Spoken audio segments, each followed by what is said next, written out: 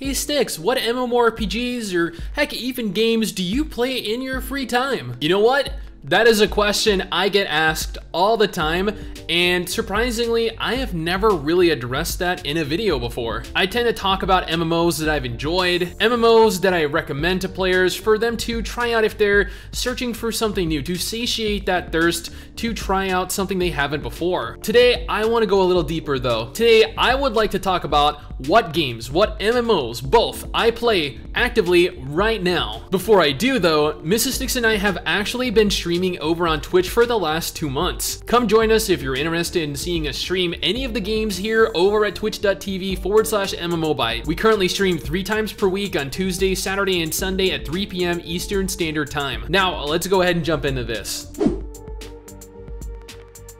Final Fantasy XIV is one of my all-time favorite MMORPGs. I've been playing this game on and off ever since Heavensward first released years ago, and I have been at endgame for every single expansion to date. Final Fantasy XIV isn't your traditional MMO though. This is a game that has a slow build-up to something truly amazing. It has an incredibly deep, rich story that many players agree should be the standard for new MMOs. While its tab target combat is definitely a lot slower at early game than it is at late game, I can attest to enjoying it quite a bit. I am a fan of tab target combat and the plethora of abilities to utilize depending on the situation, combined with the on global cooldown and off the global cooldown skills, makes for combat that often has you thinking ahead of time what you should be using. The game has a large, beautiful world to explore, although it does employ segregated zones, which honestly are barely even noticeable the further you make it through the expansions. There's plenty of content to consume in the form of dungeons and raids and ultimate content, savage content, extreme content,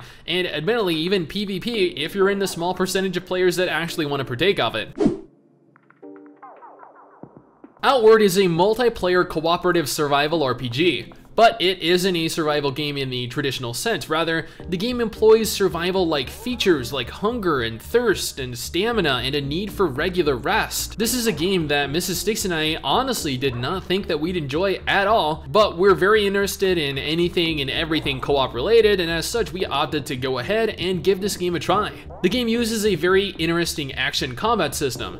It isn't fast, it isn't flashy, instead it's actually kind of slow, but it promotes and rewards the use of strategy. Instead of rapidly spamming your abilities, you instead have a small selection of skills that you can bind to your hotbar. This limitation fosters a sense of building a unique character, as opposed to every player having access to all 20 to 30 different skills. The game features incredibly large open zones with loading screens only between different regions, of which there are 5 total, I think, meaning that for the most part, you can freely traverse between the entire open world sans any kind of loading. Okay, I guess you actually do have to load into dungeons as well, but other than that, completely void of loading. There is so much to do in this game, forming epic gear, purchasing your home in each major city, tackling endgame bosses, a plethora of dungeons, although multiplayer functionality is limited to only 2 players, which, you know, works for MRSSTIX and I, but could potentially be an issue for larger groups. I can see that happening.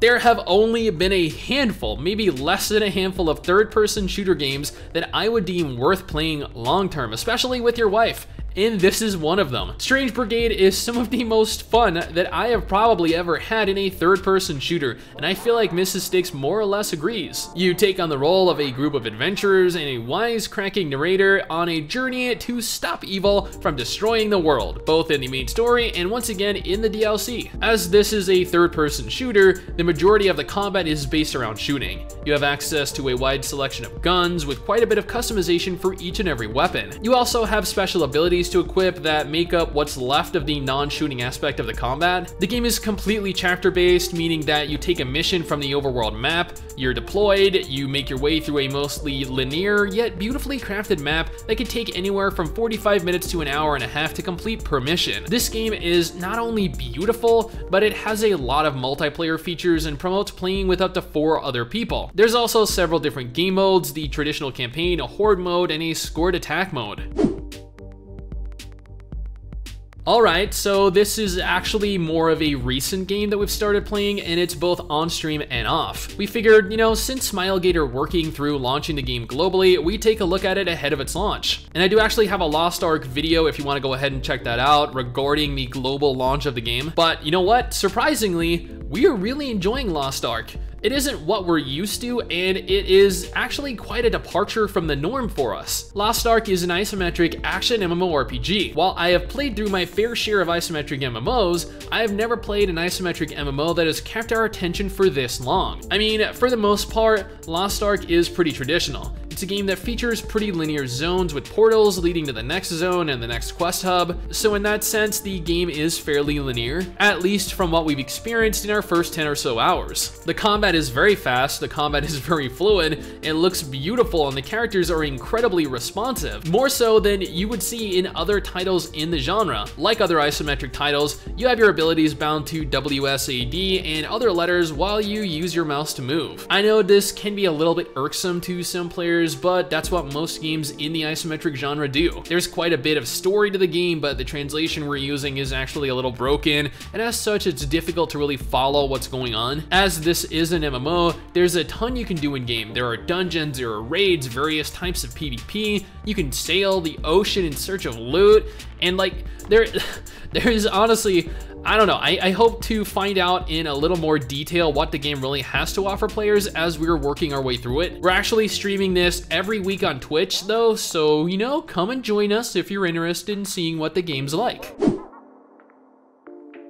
A fresh release announced at the PC Gaming Show 2020 was Among Trees. I was eager to play this particular game as soon as it became available on the Epic Store. A Steam release is expected 15 months after its release on the Epic Store. It encompassed all the things I love in survival sandbox: exploration, survival, and deadly animals, or at this particular stage in the game's alpha development, bears. The graphics and the calming music bring to the table an all-around beautiful experience while you struggle to survive. If you don't feel like struggling though, there is a Zen mode option that allows you to experience essentially camping in the wilderness without bears. But what fun is that? While there is no confirmed cooperative multiplayer experience planned, we can only hope it's a feature they consider somewhere down the line. If you want to see more on my adventures in the wilderness, go check out my channel. Borderlands 3 had a bit of a controversial release, I will admit. It launched onto the Epic Games Store before anywhere else, much to the dismay of the player base. However, now that it's on Steam, everyone loves the game and sings nothing but its praise. We played via the Epic Games Store, and we had an absolute ton of fun. Borderlands 3 follows the epic conclusion to Borderlands 2, however, without Handsome Jack, which is probably the most depressing thing that I have ever had to experience in the entire gaming genre. In my entire gaming career. Unlike most first-person shooters, Borderlands 3 and all Borderlands games in the franchise is a looter shooter, with enemies dropping hordes of new weapons, weapon crates, and quests rewarding epic loot, and, well, I mean, let's be real here, guys. You run around killing things and looting everything that drops. That's the entire premise of the game. It also has a well fleshed out story with characters spanning the entire franchise being set years after the events of Borderlands 2, which is pretty sick, I will admit. Combat is what you'd expect. It's a third-person shooter, so for the most part, you're blowing people out with a variety of guns, but you can melee too, if you want to. You just don't really need to. The game world is also incredibly large, taking you to a wide array of beautifully crafted, unique worlds, each with their own aesthetic look and feel, and you're never at a loss of things to do. As while they're releasing very regular DLC for the game, there are also several different game modes to play through, including additional difficulties. Now, this is probably the longest MMO that I have ever played. I began World of Warcraft back in 2008 during Wrath of the Lich King, and I have had an active subscription pretty much ever since, and have played during every patch and every expansion to date, with the exception being in Cataclysm and Warlords of Draenor. But I mean, you know, there was a reason for that. I mean, heck, I even played for the majority of patches so far in Battle for Azeroth, and let me tell you, Battle for Azeroth is definitely something. But with Shadowlands right around the corner, MRSSTIX and I have once again jumped back into the world of WoW and are working our way through to get to a point where we can tackle the latest content and ready ourselves for the Shadowlands pre-launch. World of Warcraft is a very basic, okay, well, it's not necessarily basic, but it's a very traditional MMO. It's set in a large open world that only has loading screens to enter dungeons, raids, battlegrounds, and arenas, and when traveling between continents. Otherwise, the zones are completely open, taking actual hours to run from one side of the continent to the other, and there are, how many continents now? 6? We have Kalimdor, we have the Eastern Kingdoms, we have Northrend, we have Pandaria, Terra, we have Battle for, Draenor, Outlands, Battle for Azeroth regions. Okay, so I think there are 7 now, maybe 8, man, I don't remember. While the game features a very disconnected story, if you're new to the game still prides itself on its deep, lore-rich world and characters. It features what is probably some of the best tab target combat in a tab target MMO, with the only games that come close being Ion or Arcage. There's a ton to do as well. Battlegrounds and arenas for PvP, or you can turn war mode on for open world PvP. There are dungeons, heroic dungeons, mythic plus dungeons, raids, heroic raids, mythic raids, warfronts, and I kid you not, there's just so much to do in WoW these days. Left 4 Dead 2 is a 4-player cooperative multiplayer first-person shooter. Honestly, Left 4 Dead 2 is probably the only kind of its game that we actually play. Typically, we tend to be drawn to games that have a sense of vertical progression, better gear, higher levels, skills to unlock. But this game, trying to survive the hordes of zombies while making it to the end of each chapter, really kept us pretty enthralled. Like, no joke, we no-lifed this game over the course of a week and were very bummed out when we finished it. At its core, it's a fairly linear game. While there's plenty to explore in each zone you move through, and many ways to go about making actual progress, there's only a single route that allows you to complete the chapter and the mission you're on. You can pick up a variety of different weapons over the course of the chapter you're on, and every map features more or less the same types of weaponry. Interestingly, there are plenty of melee weapons to equip and utilize, making for either first-person shooting or first-person hacking and slashing. There are tons of game modes that you can play through as well. The campaign, survival versus realism, realism versus scavenge and mutations, and with over 20,000 players playing concurrently within the last 24 hours, you can bet that this is a heavily populated game still. Have you ever dreamt of being the very best like no one ever was? Because in Temtem, you can actually do that. Temtem is an MMORPG that was released just this year and is one of a handful of monster capture MMOs that have released since the genre's inception. In Temtem, there are various large, open islands floating in the sky, each housing a plethora of unique Temtem and dojos for players to conquer. Your job is to explore these giant floating islands, all the while leveling your Temtem and working your way through all the dojos, making your way to become the Pokemon the Temtem Master, I think. Okay, currently the game is in early access and the entire game isn't yet fully playable, but hopefully next year we're capable of not only pursuing that dream, but also achieving it. Combat is interesting, as much like Pokemon, the game is turn-based, with each Temtem using an ability, with the faster Temtem going first and then the turn subsequently ending. While a lot of features are definitely planned in the future, right now the game allows you to play through the entirety of it cooperatively with another player, while seeing and interacting and even grouping up with thousands of other Temtem trainers out in the open world.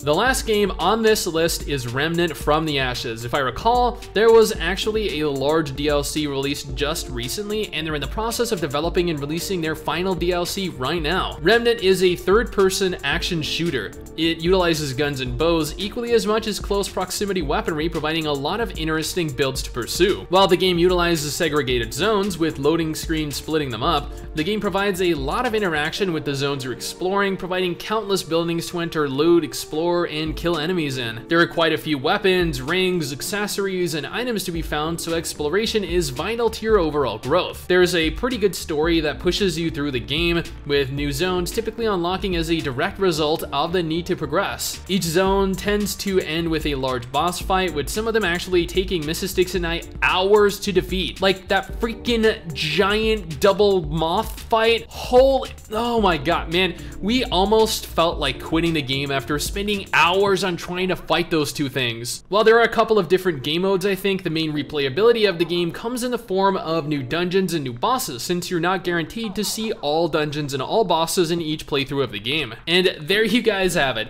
These are the MMOs and the games that both MRSSTIX and I play in our spare time. These are the games that we have logged into over the course of the last 30 days, games that we continue to play both on stream and off stream. What about you guys though? What do you guys play? Let me know down in the comments below and let's talk about it. Anyway guys, that is it for MRSSTIX and I. Thank you for watching. Don't forget to subscribe for more content like this, and we'll see you all next time.